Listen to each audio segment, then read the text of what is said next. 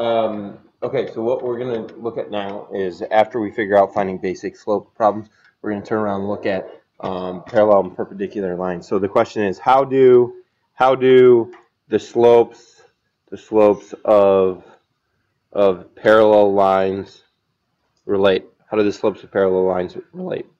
You guys remember?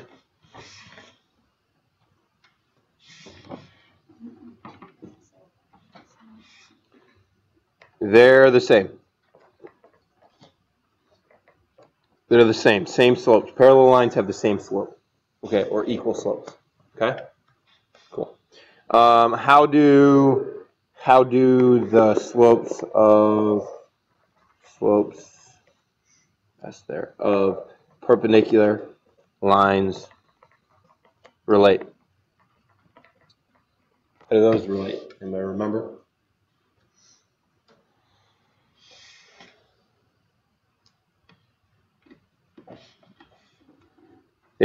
They're opposite.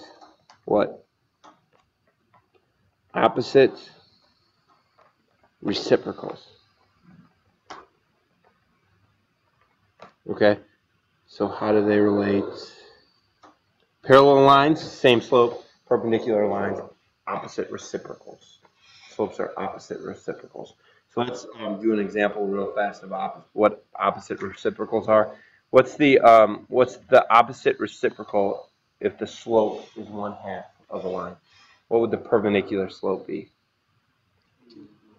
2/1, but opposite, negative. Reciprocals, flip it, right? Exchange the numerator and denominator. Opposite is change the sign. So another example would be if the slope was 3/2, what's the perpendicular slope?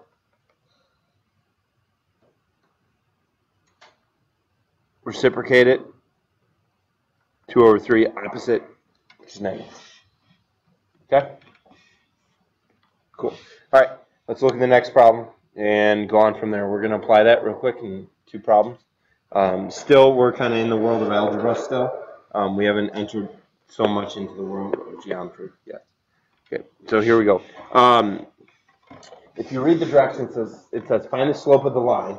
Okay, so that's almost find the slope of the line that is parallel to the line passing through each pair of points. So really, there's 3 parts. There's one, find the slope.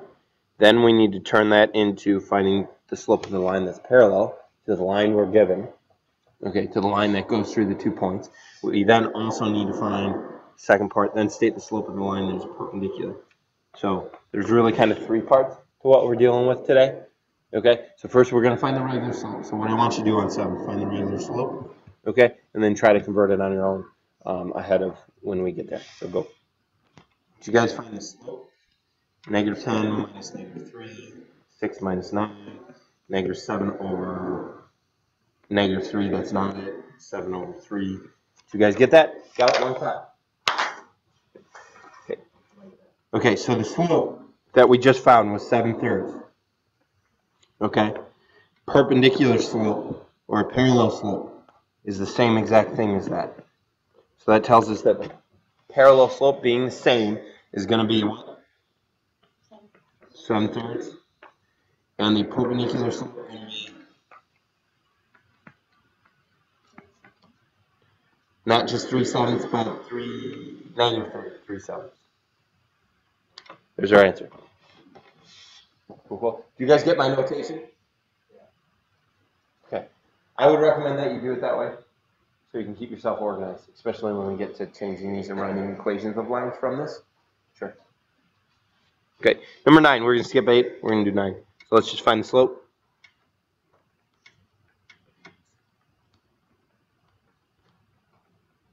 So be -4/4, which is -1, right? So we found the slope to be -1. What's the parallel slope to it? Going to be the same exact thing, right? Parallel slope is going to be -1. Perpendicular slope is going to be opposite reciprocals.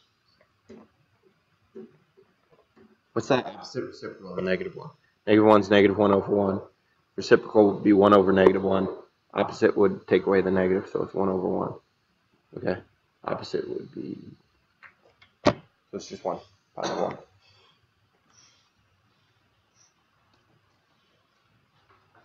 Any question? 3. All right, let's go to 3. On the back. 3 on the back. It's a vertical line. It's slope vertical line. Close. Undefined. It's undefined. If you forget that, and there's points listed, or if you forget that, you can just pick 2 points. I'm not even going to use those. Forget those 2 points. Let's use this point, which would be 2, 2. And let's use this point, which will be 2, negative 4. I'm just making up new ones for fun. Looking at the picture of putting new dots, because that's what you could do if you forget what the slope actually is, or if you're not confident that you know what it is, then you could find the slope. Boom, boom, boom. Negative 4 over 2, 2 over 2, so it would be negative 6 over 0. That is undefined. Boom goes. Boom goes the next problem. That's the saying, isn't it? Okay, let's do number 4. What's the slope of a horizontal line?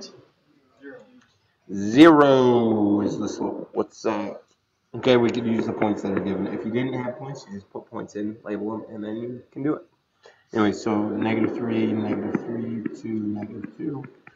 Oh, 0 over 4, which is 0. Boom. Getting it done. Okay, let's look down. Let's go back into the world of geometry now. Back into the world of geometry talks about lines and things like that. So going down here, we're gonna do 12 and we're gonna do 15. So we're skipping 10 1. We're skipping 13, 14, skipping 16, 17. So and we're gonna do 12 up top, above line, just to organize it a little bit. So numeral 12. We want to find, it says, given the set of points, determine if line AB and line CD are parallel, perpendicular, neither. We talked about how we can do that by looking at their slopes, right? We're talking about slopes today, so we can tell whether these are parallel, perpendicular, or neither, depending on how their slopes relate. So what we're going to do, we're going to find the slopes, and then we're going to see how they relate to each other, see which one it is. Cool? If they're the same, they're parallel. If they're opposite reciprocals, they're perpendicular. If they're neither, they're neither. Clever. Okay, you guys get my notation on this? Slope of line AB. 5 minus 3, 4 minus negative 2. 2 over 6. 1/3. So that's the slope of AB. Okay? Remember the goal, to find the slopes and then relate those slopes to each other.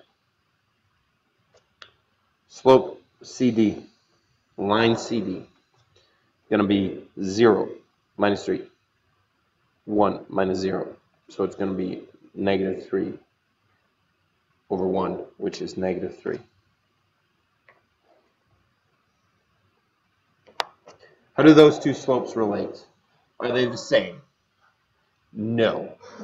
Are they opposite reciprocals? Is one the reciprocal of the other, plus change the sign? One positive, one negative? Yeah. So so we would state at the very end, and we would give our reason. They're perpendicular. Okay? They're perpendicular because negative 3 is opposite reciprocal, and I'm kind of abbreviating, to 1/3. And guys, if I ask this question, you can graph it to give you an idea of what they're going to be, but the graph is not the supporting justification for your decision. Okay? The graph, you don't know beyond the shadow of a doubt based on the graph that it is in fact parallel. Okay? Unless you demonstrate the slopes. Okay? You have to demonstrate the slopes to get full credit for this. Slope of AB, we'll do 15. So let's find the slope of AB, and then we got to find the slope of CD, line CD, and compare those two suckers.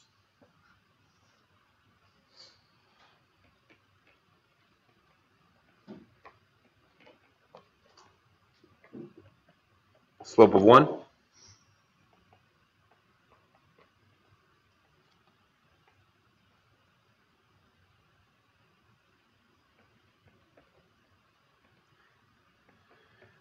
Drop them in there.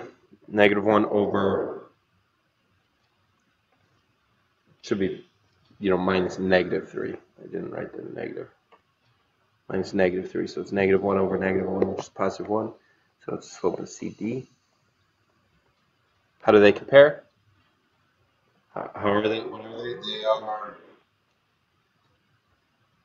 parallel because 1 equals 1.